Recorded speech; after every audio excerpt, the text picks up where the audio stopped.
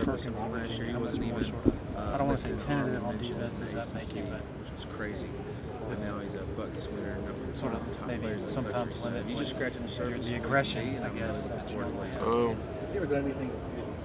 Probably not limited aggression, but probably just being more disciplined each play. A lot of the sacks he gets, he's so long and rangy. Timing up the snap, or when you're like engaged. I say on the defensive line, when you're engaged with an offensive lineman, just keeping your head around and seeing where he's at all times and stuff like that. And then also in the back end, not just looking at him, but also keeping your eyes on your man and seeing where your man is at, and like scramble drill and stuff like that, because that's what they make plays.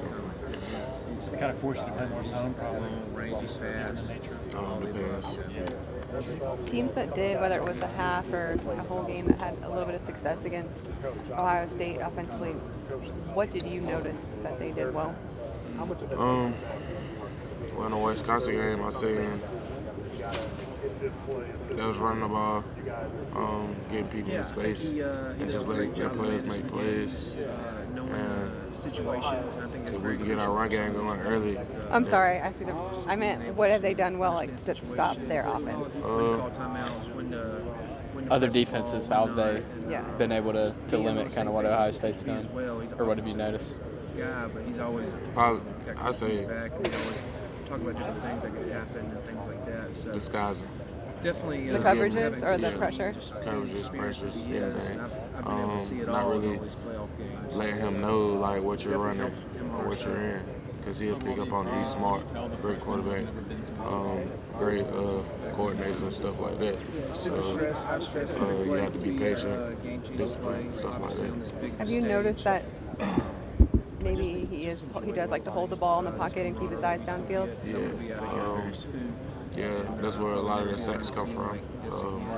And probably holding the ball, not really getting out of the pocket, using his feet. So just enjoy it. That's gonna help us.